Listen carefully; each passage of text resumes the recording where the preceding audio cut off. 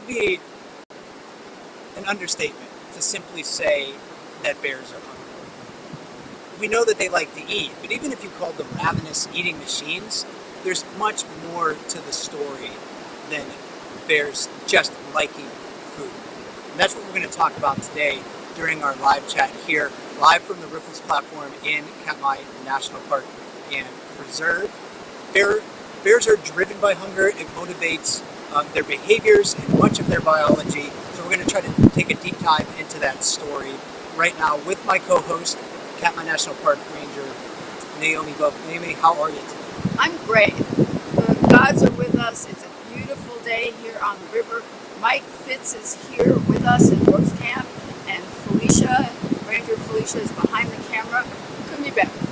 And thanks to our producer Brian, who's working behind the scenes back in California to drive the show and bring us all of the great clips that you'll see during the broadcast today. Like I mentioned before, hunger is a powerful motivator for really all organisms, and they feel it in different ways, but I think bears experience a profound hunger that's different than what many mammals and people happen to experience. We're going to try to answer your questions during the live chat about this topic today too. So if you have questions about that, drop those questions in the chat. We have a moderator from Explore.org, Courtney, who's going to be looking for those questions, and she'll be sending those in our direction. We're going to be glancing at our notes and our iPads for those questions periodically throughout the broadcast. So yeah, Naomi, people know that bears are hungry. They know that they like to eat. But I think we should start with maybe a basic fact about brown bears, and that is, why are they so hungry? Why do they need to eat so much food? Well, they're basically driven by the fact that they don't have any food. They don't have anything to eat from essentially November until almost June. And if you didn't eat that long, you'd be a ravenous eating machine as well. And none of us weigh 1,000 pounds. So they need to eat to not only make up for what they've lost and what they haven't had during hibernation, but they need to put that weight back on. And not just weight, they need to put fat back on. And so when they're hibernating, it's not bad for them because their hunger abates and their metabolic needs are less, so it lessens the desire and the need for food. But as they slowly come out of hibernation and their body metabolism shifts, then they really start to get hungry, and then they have to rely on whatever they can find when they get out for a while, because there's not that much around. So from the time they exit the den until the salmon return around here, it's pretty sparse for them. So, Mike, not all calories are the same, are they? No, not all calories are the same for bears. And that's one of the really sort of fascinating things to observe when you're watching bears. You can see it on the bear cams, you can see it in other environments, maybe if you have the opportunity to see a bear in person. Bears, you want to think about it in a very simplistic sense. They need to eat a year's worth of food, like you were talking about, in 6 months. So they have to be extremely efficient in their foraging strategies. It's just not going out on the landscape and eating like willow twigs or something like that. So brown bears we tend to associate brown bears, especially here at Brooks River, as you're looking at this clip from last year of bears all over the waterfall. We tend to think of them as carnivores, but they're very much like us in that they're generalist omnivores. That's a much more accurate way to describe their true dietary needs and behaviors. And hibernation makes them different than other mammals because they need to eat that year's worth of food in about 6 months to survive. And body fat is that savings account for them. So they have to be very efficient when they're digesting their foods. They have to be very efficient when they're seeking out foods themselves. And with winter fast approaching, Naomi, this is the season right now where bears are going to start to bulk up for winter. This is probably the bears right now at their skinniest point in the year. So what foods? We're going to talk about salmon and their importance to bears in a little bit. What foods in general across Katmai might bears be seeking out to sort of satisfy that hunger? Yeah, I mean, we do think of them as carnivores because we watch them fish for salmon, and that is the most important part of their diet here. But when they come out of hibernation and they're roaming around here and they begin to get hungrier and hungrier, so they're really eating grasses and sedges, which is a type of grass that may be a little bit more nutritional than just regular grass as we think about it. And here you see a bear chomping on grass because it really isn't much else. And we're talking about coastal brown bears. And if we talk about grizzly bears, like in Yellowstone or Denali, they don't have the ready access. That's one of that's one of Grazer's cubs. I love that cub. We talk about grizzly bears. They're smaller because their diet doesn't contain as much fat as is available for the bears here. And they have a much more varied diet. And so in the spring it's grasses and sedges, then it's salmon, and sort of late summer and fall, there are other things for them to eat which they like berries. And there's lots of that around here, so they get to have vegetation. So Mike, explain how the different calories that they get from salmon and vegetation are important for them. Some more important than others. Yeah, absolutely. And all mammals need the proper sort of ratio of protein and sugar and fat. It's the same, people, we need the right amount of that depending on our activity level and our health to stay healthy. And brown bears need that as well.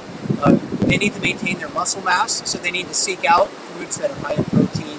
They need to build body fat for winter, as we mentioned before, so they need to seek out sugars and they need to seek out fatty foods to help build that body fat. And interestingly, when bears have the opportunity to eat unlimited types of food, like in a captive setting during some experiments, researchers have found that bears select for a diet that's about 17% protein. So you could give them basically like lean fillets of beef and a pile of berries, and they're only usually going to eat about that 17% protein, and they're going to focus the rest on berries because the protein allows them to keep maybe their muscles and their bones healthy. And they're, when they're eating animal meats, they're also taking in a bunch of calcium. But when they're eating the berries, or so a food that's very high in sugar, or they're eating something like salmon skin, salmon eggs, or something like that, that's high in fat, that really is almost like the ultimate bear diet because it allows them to maintain their muscle health and maybe even build muscle while at the same time getting fat for winter hibernation. So when you're looking again at bears, they're seeking out these different types of foods. And bears also, one of the things that complicates this is that bears are a dietary chimera, I like to say, because they are members of the carnivore order of mammals, but they're a generalist omnivore. And many brown bears specifically across North America, their diet is maybe about 90% plants. But they don't have specialized organs like a deer would, like a moose, like a cow, that would allow them to digest rough plant matter efficiently. So they can gain some nutrition out of plants, but they can't do it as well as like what you would consider more herbivorous animals themselves. So they have to look very specifically for the foods at the right time of the year that will give them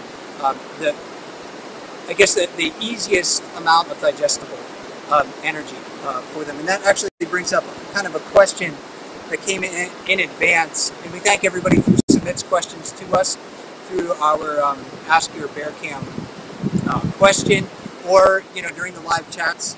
But this question came from Anne, who wrote in and said, I've read that bears' teeth have adapted so they can eat berries and other vegetation. Are these adaptations unique to bears or common in other omnivore mammals? And yeah, with brown bears and with black bears, not so much with polar bears, because they are definitely much more carnivorous than brown and black bears. But In brown bears, black bears in North America, their molars tend to be slightly more flattened than what you can consider a true carnivore, like a lynx, for example, or a bobcat. So that is certainly true. And with the other adaptations that brown bears have to help them digest plants, process plants, is a slightly elongated digestive tract. So their intestines are a little bit longer, just has a little bit longer of a time to get through through their digestive tract and maybe just absorb a little bit more energy out of it. With other omnivores, I think that's the case as well. I mean, if you look at like raccoons, for example, you look at their skull, you look at their teeth, they have, definitely signs that they have sort of like a heritage of animals that have eaten a lot of meat in the past. But they also have like digestive adaptations and tooth adaptations that help them process a wide variety of foods. Even coyotes too will have this as well. And coyotes will eat a lot of animals, small animals, but they also eat certainly a lot of plant matter as well. So yeah, I don't know if you have anything to add. Well, no, I was just saying that we're classic omnivores, right? And our teeth are adapted for that as well. You think we can get bears to eat white socks? They don't eat biting insects, unfortunately, for us. Darn, that would be great. I mean, another parallel to humans are bears' hormones. I mean, they have very many of the same hormones that we do, only when things change in several hormones, what can be adaptive for bears can be very unhealthy for us. And the two main hormones I'm thinking about are ghrelin and leptin. And ghrelin is a hormone that makes us hungry, makes us want to eat. Leptin is a hormone that regulates our hunger and lets us know when we are full. And when bears are going into hibernation, or when they're here, their ghrelin is really active and on hyperdrive, you might say. And when they go into hyperphagia, which is that time just before they're going into hibernation, they're hungry all the time. You see it in cubs, you see all the bears, they gotta eat. They are very, very hungry. So, and then the leptin kind of is less for them. They lose that control. Now, if that happened to us, and we would gain all that fat, we would get insulin resistance, where our cells are not able to use sugars very well, and that leads to type 2 diabetes.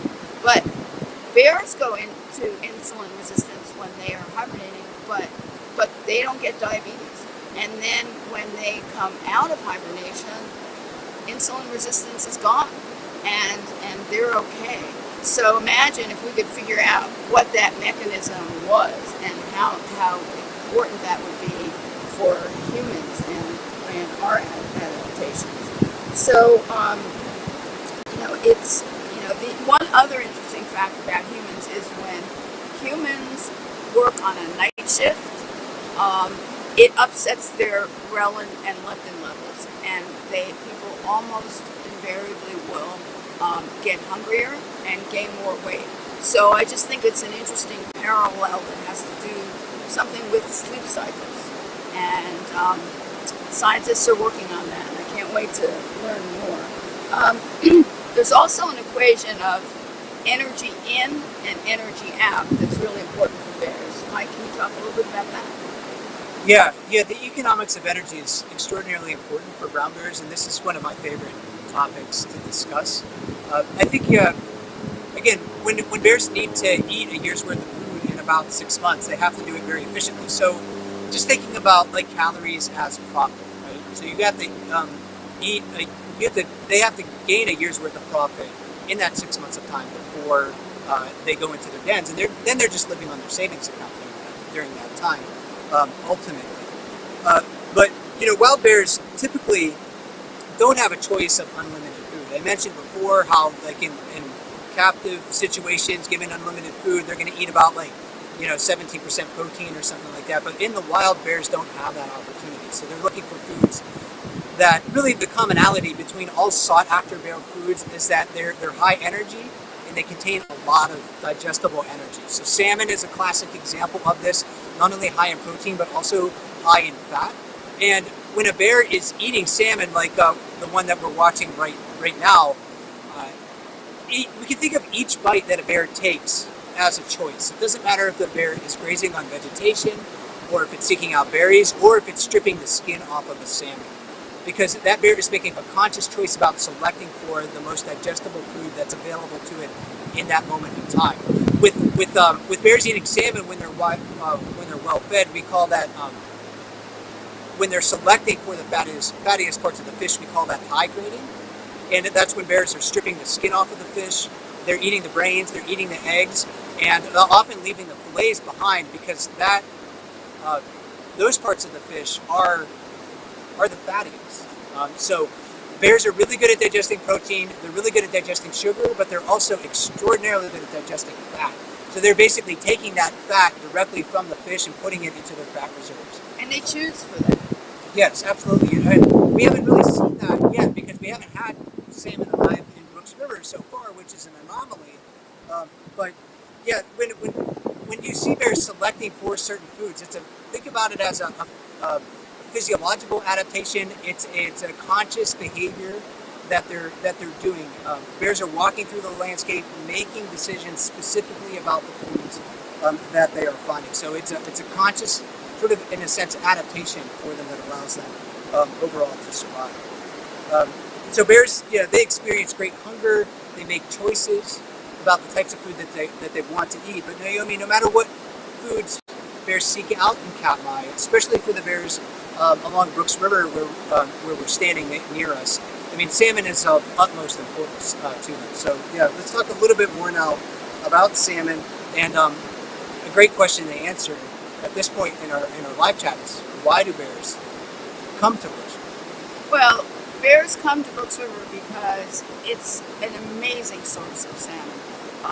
Bristol Bay, where the salmon come from, they're in the Pacific Ocean, then they come into the Bering Sea, and then into Bristol Bay, and then into various watersheds. And the watershed that we're in is the Naknek watershed, and salmon are coming back to spawn. They come through this river to come back to where they were born. And they will find their spawning sites, and the bears are their final obstacle to spawning. And salmon are the most important thing. They provide fat and energy for the bears that will really give them the ability to survive that long period of deprivation. And bears make sacrifices to do that. Bears are generally solitary animals, except when they're in family groups. But they've figured out a system how to be around each other and be in this high concentration of fellow bears, which they're not used to. And bears don't want to fight.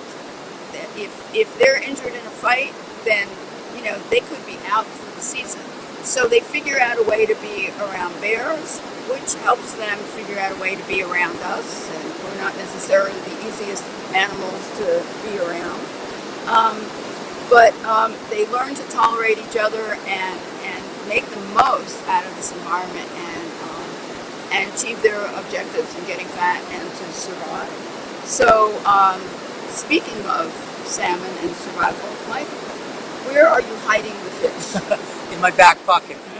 I got about 200,000 just ready to release when I feel like it. That's a question I think that's been on the minds of a lot of people tuning into the bear cams over the past couple of weeks, because the cams went live on it was June 16 this year, and often we see a lot of salmon in the river by this time. In fact, within my experience at Katmai, going back to 2007, that was my first summer having any sort of experience around Brooks River. We had variable numbers of salmon, but in late June, especially by this late in June, we've always had it seems like one big push of salmon in the water. We could see a few salmon jumping at the waterfall, maybe even bears fishing from time to time, but we haven't seen that yet this year. And so I know that's a question weighing on the minds of a lot of people. Where are the salmon? Now, I don't know, but I have some I'd like to throw out an educated guess or a hypothesis on where they might be, because ocean temperatures really affect the migration of salmon, where they are in the North Pacific in the wintertime, and maybe the timing of their return through the Bering Sea and into Bristol Bay, and then here into Katmai National Park. So again, if you're not familiar with the geography of this area, Katmai National Park is located in southwest Alaska, so it's sort of wedged in between the Bering Sea and the North Pacific. But the salmon that come to Brooks River have to swim around the Alaska Peninsula, through the Aleutian Islands, and then head up through the Bering Sea to the north side of the peninsula, and then come back into Katmai to spawn. In years, from what I've been reading, in years where the ocean temperatures in the North Pacific are a little colder than average, then sockeye salmon might spend those winters a little bit farther south. So when it's time to head back up north, back to their spawning grounds, they have farther to go. So that could be one reason why we haven't seen a lot of salmon yet. The other factor happens to be sea surface temperatures in Bristol Bay itself. I've read, there was a reference in a book about salmon that I found that talked about how the maturation of the gonads in salmon is slowed down when sea surface temperatures in low. And that's what's happening this year. I just checked the sea surface temperature map for the Bering Sea earlier today, and some of the temperatures were like less than 45 degrees Celsius. So it's pretty cold out in that water. So again, like the eggs in a female aren't maturing as rapidly as they would. So maybe they're like, it's not quite time for me to get into fresh water yet. But also, there was another reference in that same book that said, I'm just going to look at my note here so I get it right. The peak return date for a major salmon river just north of Katmai, for the sockeye, the return date was inversely related to water temperature in June, meaning that when water temperatures were colder in the Bering Sea, then salmon arrived in that river later. And I think that's probably what is maybe happening in the Naknek River watershed, and that maybe explains the reason why we're not seeing salmon in Brooks River right now. Yeah, and also one of our natural resource people commented to me a couple weeks ago that maybe 3 weeks ago the water temperature in the Brooks River was 40 degrees, and in the last few years it's normally been 50 degrees. So if that's true about the maturation of the salmon, they're really wanting to stay in warm waters for a bit before they spawn. Well, in a sense, and again, I'm not sure, once they get into fresh water, this is like ideal conditions for them. Salmon are just primed for cold water conditions. So I wouldn't fret or worry about the lack of salmon right now, for sure. It's certainly anomalous compared to, at least for my experience. But when the salmon get here, it's going to be ideal conditions for them because there's a lot of water. Water levels in Naknek Lake are kind of up for the year from what I observed over the few days that I've been here. Quite a bit of water going through Brooks River. So when the salmon get here, they're going to have pretty much ideal conditions for migration to find their spawning site. So this change was unexpected, sort of like the lack of salmon that we're seeing right now, but it's not, at least in my opinion, not worrisome yet. And the salmon are coming. In fact, there was about, I think, 2 days ago, 30,000 fish that entered the Naknek River watershed. And yesterday, about 40,000 more salmon that entered the Naknek River watershed. Probably more that are coming in the watershed today. So we could have fish showing up in Brooks River really at any moment. So you keep watching the webcam, watch Brooks Falls, watch the underwater cam to see for those first large pulses of salmon to arrive. And Naomi, I was standing at the falls last night hoping to see a bear. I didn't see any, but I was waiting with anticipation for the salmon too. So if you're feeling that at home, I feel it as well. Naomi feels it, the rangers feel it, and the bears feel it as well. For them, salmon means something different to you and I. We're only tangentially making our living off of salmon because we talk about bears, because the bears are here for the salmon. But for the bears, salmon is of utmost importance to them. So let's talk a little bit about bear fishing strategies at Brooks River, maybe what we're going to see once bears start to fish for salmon. And again, think about it in, I guess a great way for us to frame it is to talk about efficiency and what fishing strategies are efficient, and maybe what drives bears to utilize less efficient fishing strategies. Yeah. So bears, you know, you got to work to get results, right? Same thing with bears fishing for salmon. They're going to be expending energy to take it in, so they want to be taking in more calories than they're spending. So there's some fishing styles which are more efficient than others, and the classic is watching and waiting, and the master of that is Otis, Bear 480, the Zen master, who sometimes you think he's falling asleep and sometimes he actually is. But he is staring down at the river and he patiently waits to catch salmon. So he's moving less, eating more. And Otis is not only beloved by all of us, but he has a record for catching salmon. He was observed catching 42 salmon in 5.5 hours. Look at that champ. I mean, and that's almost 200,000 calories. And Mike confirmed to me that he ate most of those fish. It's not like he was high grading and taking a portion of the calories. So it's no wonder he's a 4-time Fat Bear Week champion. He knows how to take in more calories than he's spending.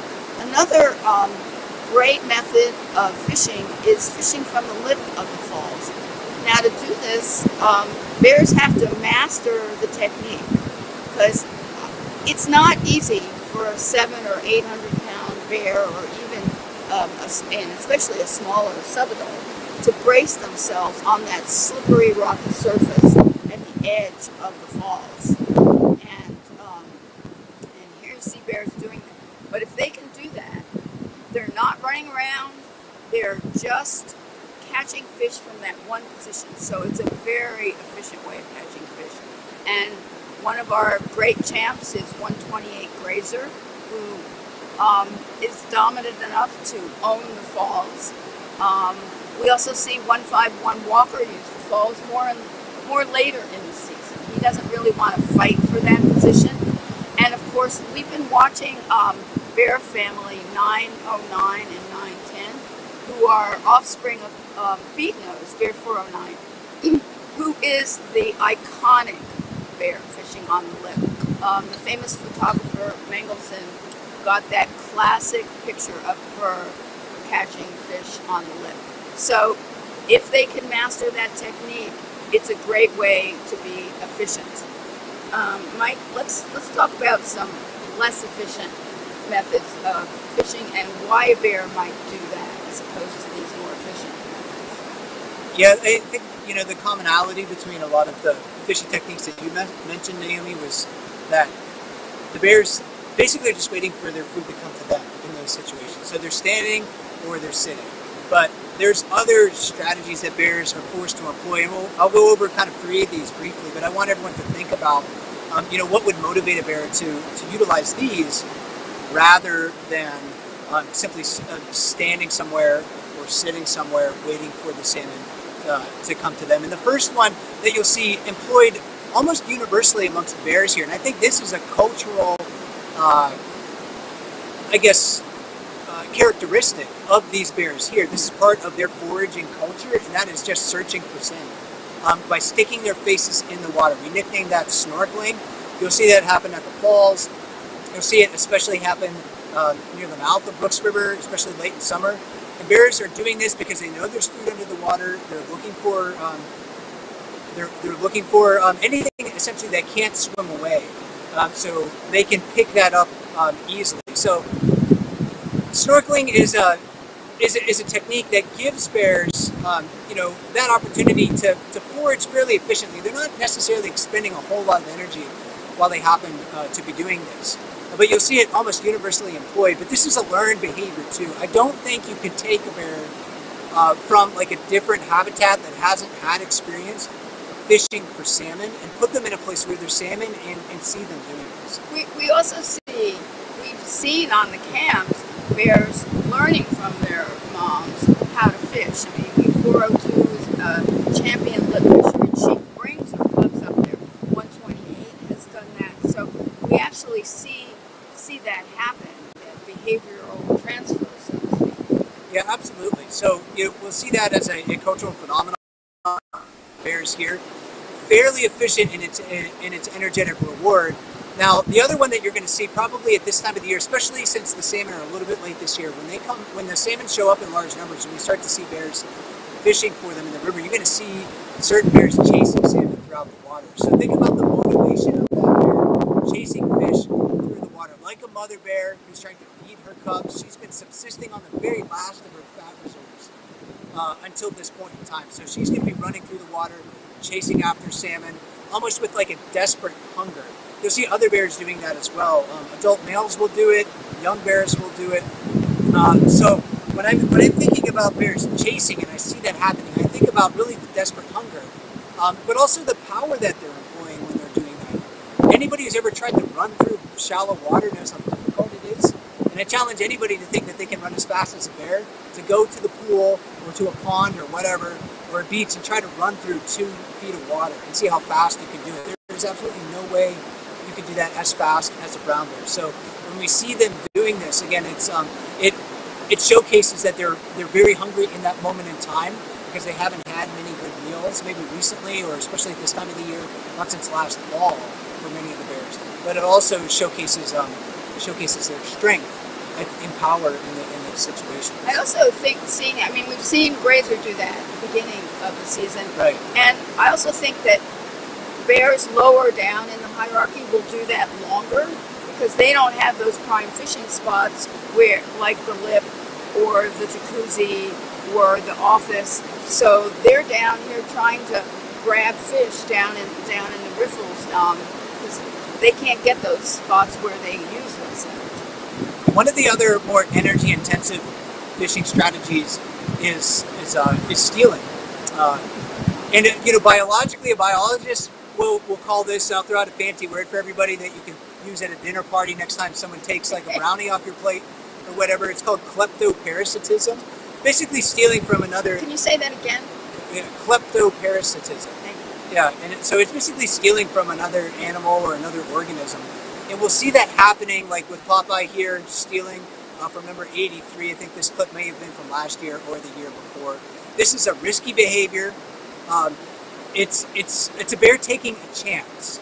Bears often get injured when they're trying to steal from other bears. It's in a way, from our perspective, it's unfair, right?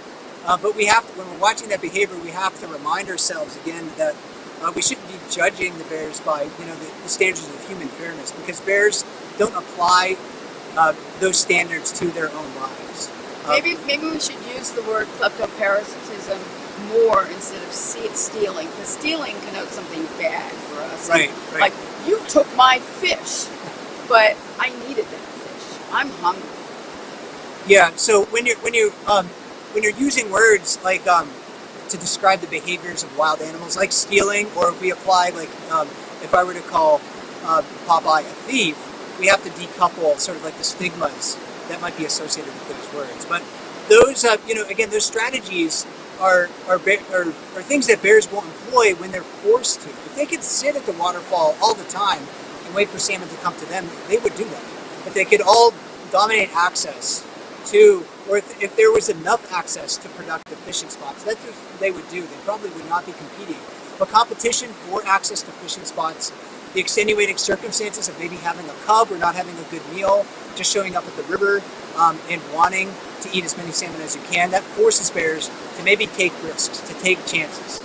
So each one of the bears is going to be fishing in a slightly different way than the others, based on its hunger and based on its motivations. And that kind of goes back to like the main sort of like theme of our live chat about how hunger motivates bears to behave in different ways. And before we move on, Naomi, one of the things that we've been seeing over the past few years is how hunger influences innovation in brown bears. And I think that's a really fun thing to watch for throughout the year. Yeah, there are a couple of young bears who've really taught us a thing or two. A few years ago, if you'd asked me, do bears eat birds? I would say, yeah, it's too much. That takes too much energy. You got to get rid of all those feathers.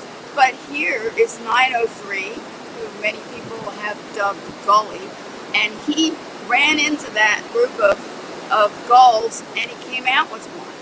and said, this is pretty good. And he developed a taste for birds. So that's pretty innovative. He was a young bear. He's not getting any prime fishing spots, so he supplements his diet with gulls, and there's some good protein in it. Yeah. So another innovative bear, which those of you who've been watching the cams, we love to watch, is Bear 164, who has invented a whole new way of fishing. Here you see him. He goes right under the lip of the falls and catches fish. And I don't know about you, Mike, I've never seen a bear catch fish. Oh, that's the first bear I've ever seen fishing consistently in that spot. Yeah, and you know what else is interesting? He's right near the most dominant bears in the jacuzzi, and they let him have that spot, which is another interesting thing. So he's not only found a new place to fish, but he's found a new place to fish where he's not competing with the big boys for the prime spots. So who knows what we said? We know one bear ate a beaver, once. So who knows what will happen next? Yes. So I think that's fascinating to watch how, especially bears that can't have access to the most productive fishing spots, will look for a different way to make a living. And again, hunger is driving that, but it's also their intelligence, their skills, their ability to learn by watching one another too. So, I used to think, I don't know for whatever reason, I used to think that wild animals were purely acting on instinct, and that is not. Certainly showcase how wild animals have the ability to, in a sense, reason, put two and two together, and figure out different ways of making a living. And I think it's great to watch that on the webcams here. Yeah. At Brooks River. And it's a reminder that hunger is important for survival, right? So innovation is a great tool, just as stealing is a great tool, and these bears need this to survive. Yeah, and we're going to try to get to some audience questions here in just a moment. I know there's a lot that have come in, so thank you for everybody who submitted your questions. We'll try to get to many of those in just a few minutes here. Before we do so, we have one of the other things that I wanted to talk about essentially was when we're talking about hunger and how it brings bears to Brooks River, we also have to consider the seasonality of this phenomenon here, because it varies from day to day, varies from season to season, especially. So in general, peak numbers of bears, especially if you're new to the bear camps this year, peak numbers of bears are going to be here in July, and then also in late summer and early fall. So watch for that, because that corresponds when salmon are most accessible to the bears. But on a daily basis, it can fluctuate wildly. We can have very few bears fishing at the falls, or we can have a lot of bears fishing at the falls. And that often depends on a variety of things. If there are zero salmon, then, like at the beginning of the season, you're going to see days like today where there's not going to be any fish. But if the falls is overwhelmed with salmon, then you're not going to see that many bears at the falls. And it's almost counterintuitive, because the bears get full when there are exceptional numbers of salmon at the waterfall. So if you're looking at the webcams and you're seeing 100 fish jumping per minute, 200 fish jumping bears, that means that the bears have just gotten their fill, and they're off in the forest sleeping it off.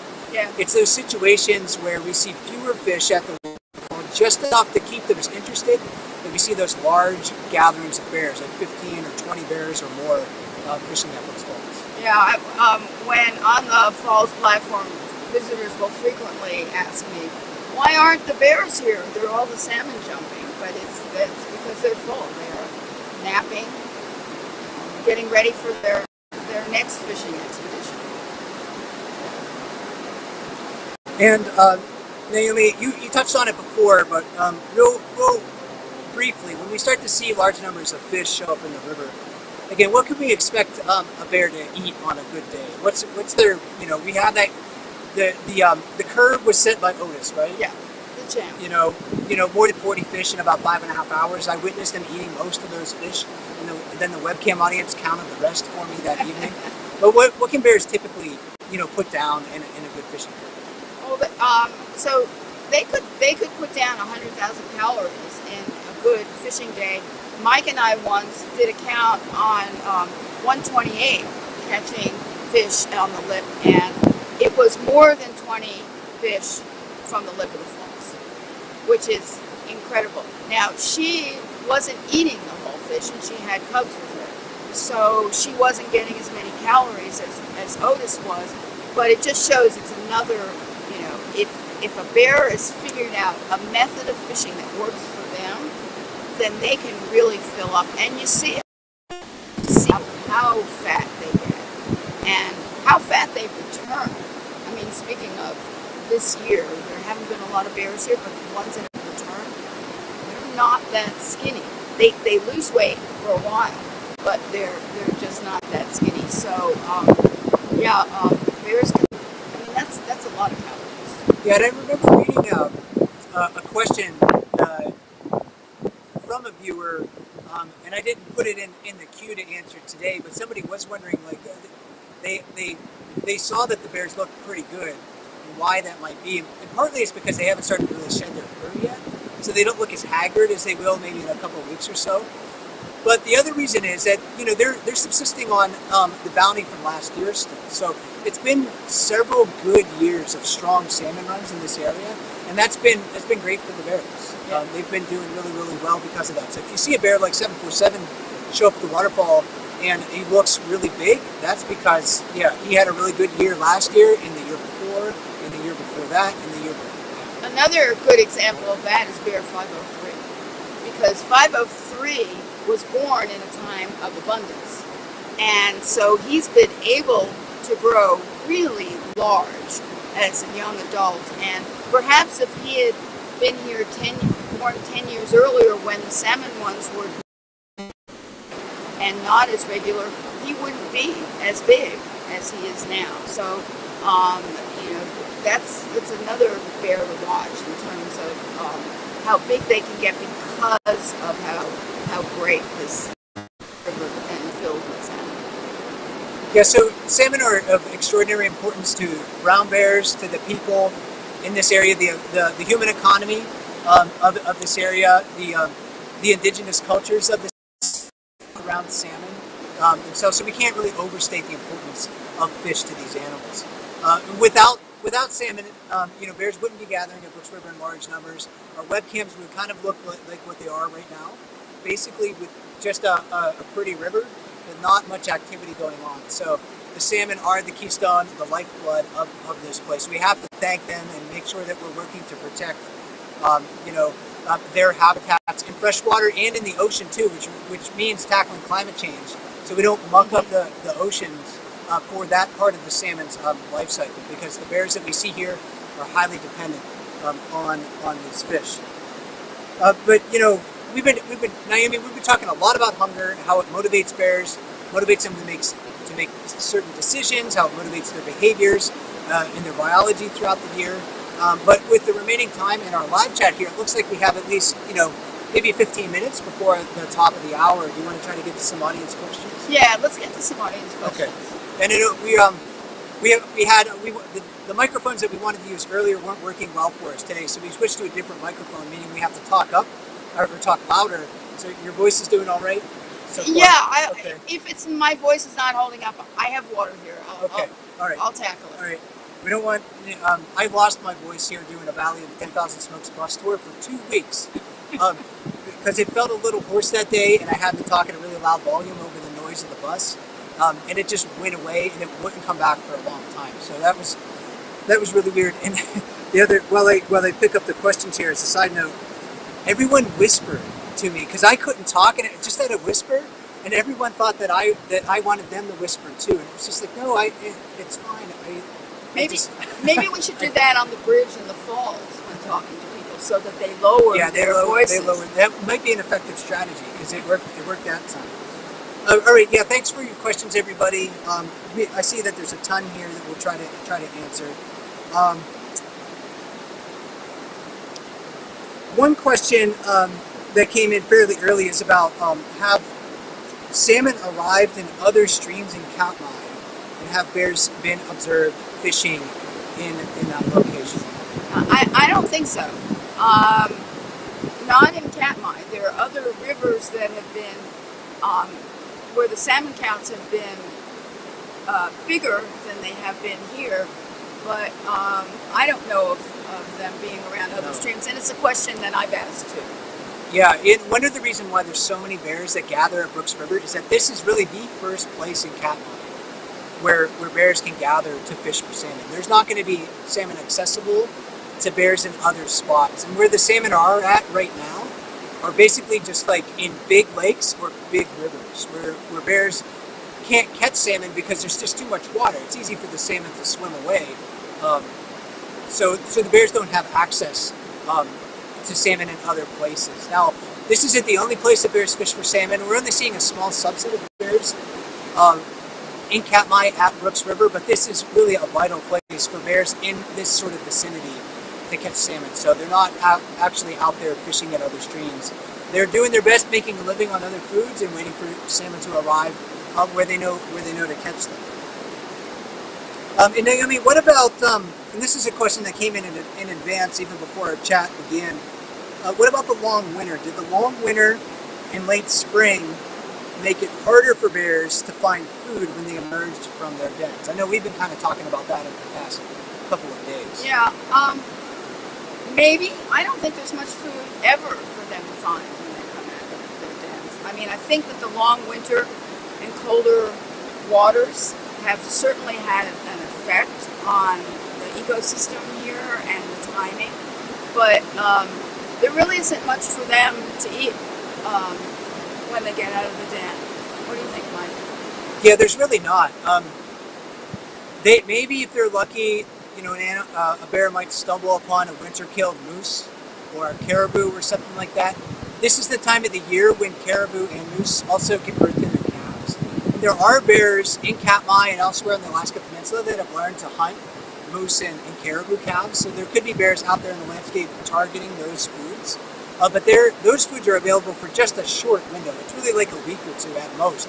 After that, the calves just get too fleet of foot. They're too fast for the bears, so they can run away and outrun the bears. So that's a very short window of time for a very few number of bears. But in the spring, even before that, yeah, before the grass greens up, they're just surviving on their fat reserves mostly. And that's why, you know, fattening up in the summertime in fall is so important for the bears, because it's not only for that wintertime hibernation period, it's also for that springtime season, which is essentially a starvation season for them. Well, and also mating season. Yes, where there's activity. I mean, males courting females and following them for maybe weeks at a time, and that uses up energy. So it's amazing that they last as long as they do. And my assumption is that when we talked about the hormones, ghrelin and leptin, I'm assuming that their hunger hormone is not ramped up right away when they come out of the den. They have to slowly adjust to being out of the den, being more awake, and then hunger slowly ramps up. And I think that's part of how they survive. For sure. Yeah, and studies done on wild bears, and when they're coming out of hibernation through like just implants to monitor like bears' heart rate and metabolism. They have found that it really takes a bear about maybe like 2 or 3 weeks for its body temperature to stabilize sort of at active levels, and its heart rate to stabilize at active levels after it comes out of the den itself. So it's not like hibernation. It's not a switch for bears. They don't switch it on in the fall immediately. It's a long, slow progression into that low metabolism, and then it has to ramp up over a long time in the spring. And that also means that their metabolic needs are less. Right. They don't really need as much to survive when their metabolisms are slower. And sort of same in humans. If humans have a slower metabolism, they don't need as many calories to survive. So that's part of what's happening. And you know, since the salmon aren't here right now, it's a little later than average for them to get here, those first big waves of fish. Somebody was wondering, does the late arrival of salmon also mean that the bears may hang around the falls later into the fall? Maybe. It depends on the salmon run. And bears have been hanging around the falls a lot longer than we classically think about. I mean, August, there's still a lot of bears around, and we used to think of August is a time when the bears left for the smaller creeks and streams where after the salmon run had passed here. But I mean, last time I was here in August, I remember like August 9th, 63 bears in the falls. And bears have been hanging out. So I think it's possible. One of the things that the late arrival of the salmon won't influence is the timing of the spawning. And that's like, if the salmon are available to bears late into the fall, they would be here. But salmon will spawn, the peak of their spawning here in Brooks River is in September, and then spawning kind of quickly tapers off into October. It really kind of depends on how many fish are available in late summer. It's not going to affect the timing of the spawning overall. So I think the salmon are still going to get their business done at about the same time. So we may not see bears sticking around the falls later into October than average because the salmon arrive late. Because the salmon are still going to experience like the water cooling down in October, probably around the same time period. So that's my best guess, is that it's not going to affect the salmon spawning or the timing of that process. So as a result, we may not see bears, sticking around. But stranger things have happened. The bears and salmon prove me wrong all the time. So if that happens, you can point at me and be like, "Look, Mike, you were wrong again." And they will. And they will. That's cool with me. That's part of the job. That's why we get paid the big bucks. Amy, you mentioned Otis eating salmon, or over 42 salmon in a sitting. One time somebody was wondering, do you think that the Otis record of 42 fish will ever be broken? Something for you guys to watch. Talk about citizen science. Let's see if that record can be broken. We have many ambitious young bears. Let's see. And some that, I think we've seen kind of sit there and learn from Otis. I think Otis has mentored 151, right, over years. Let's see. You guys can have a contest to see who beats Otis's record. Yeah, I don't know. I mean, it's going to be a tough. We see bears. It's going to be a tough record to beat. We see bears catching a lot of salmon, though. What was really unique about that situation with Otis is that he was eating most of the fish. I was on the platform, on the falls platform, watching that happen. So he wasn't like, Lefty. Lefty will come to the falls, and he'll, on a good fishing day, he'll catch a lot of fish. He'll be like taking the bite out of the hand and dropping it, catching another one. It's not quite the same as like Otis eating the entire fish.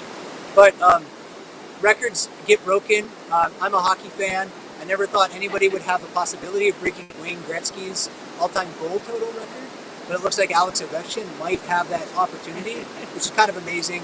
So yeah, it could happen. I'm not going to say never, but it may be a long time before we see that happen. But we'll need the webcam viewers maybe to help us out with that. Babe Ruth, Wayne Gretzky, and Otis.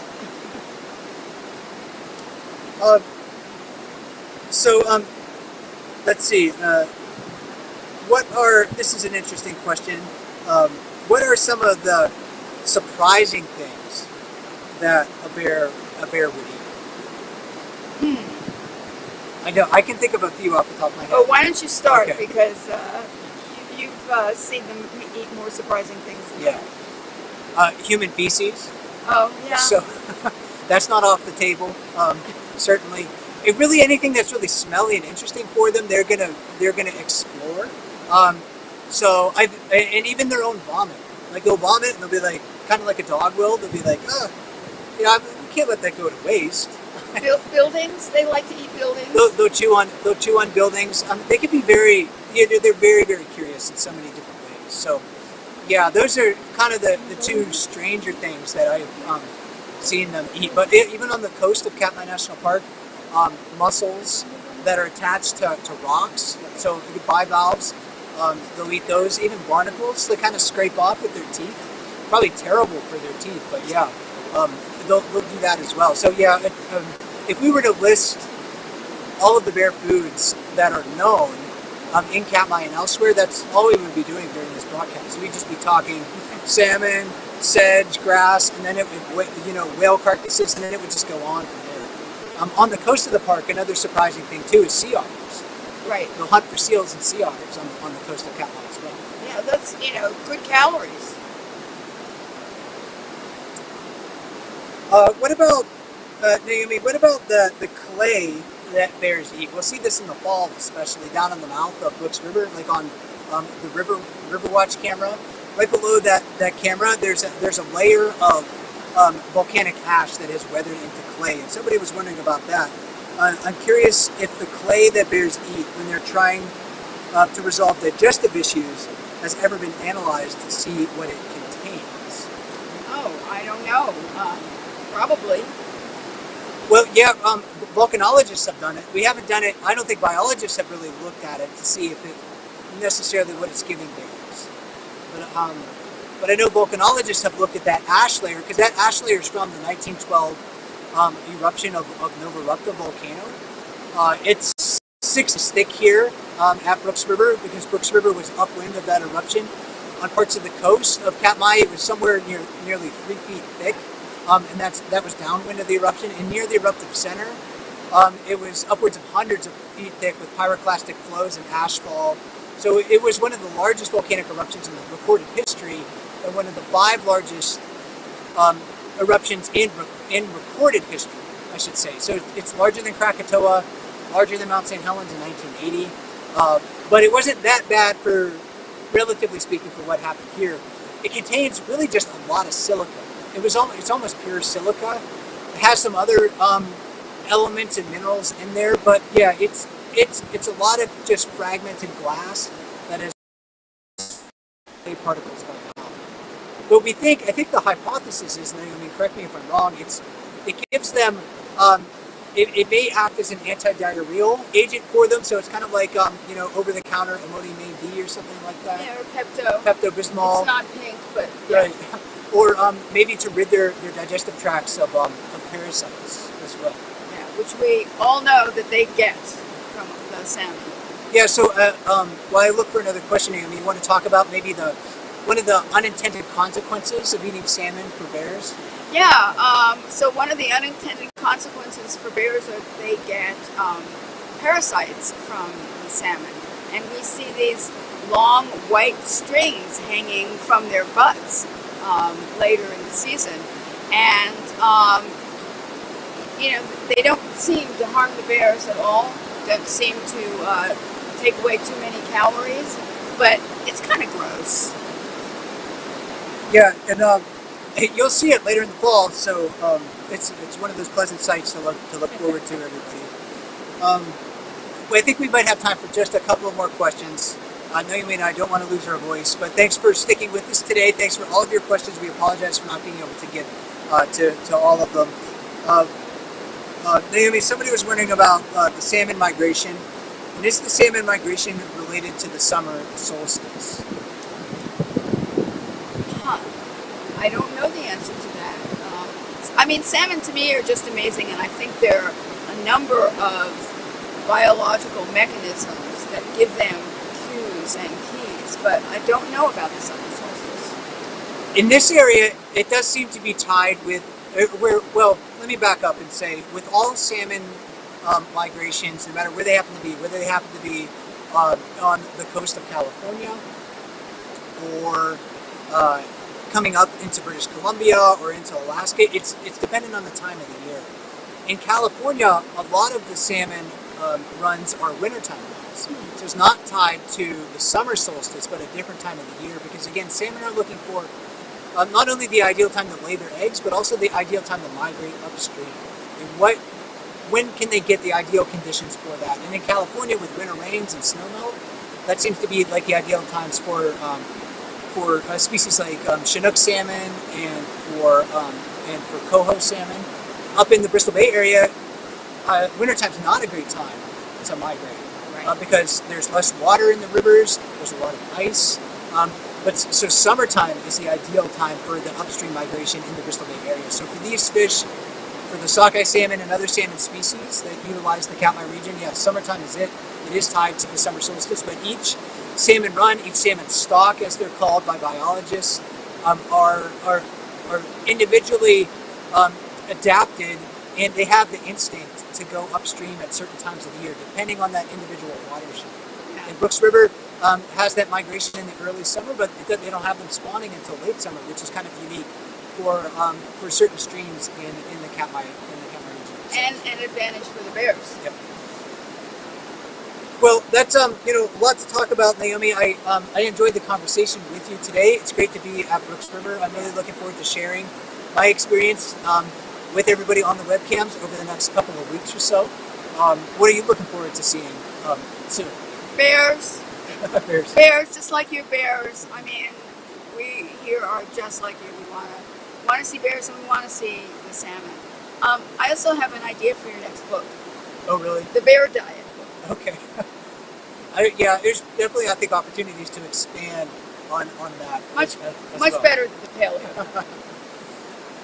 Well, thanks for joining us today, everybody, on this live chat brought to you by Explorer.org, Katmai National Park, and the Katmai Conservancy. We're going to be back with another live chat, same bear time, same bear channel. Next week, Ranger Felicia and I are going to be talking about salmon and their importance to the ecosystem. We're looking forward to that. And join us tomorrow, same time, for our a play-by-play live from Brooks River from Katmai National Park. My name is Mike Fitz with Explorer.org. My co-host has been Ranger Naomi Boak with Katmai National Park. And until we talk to you again, enjoy the bears.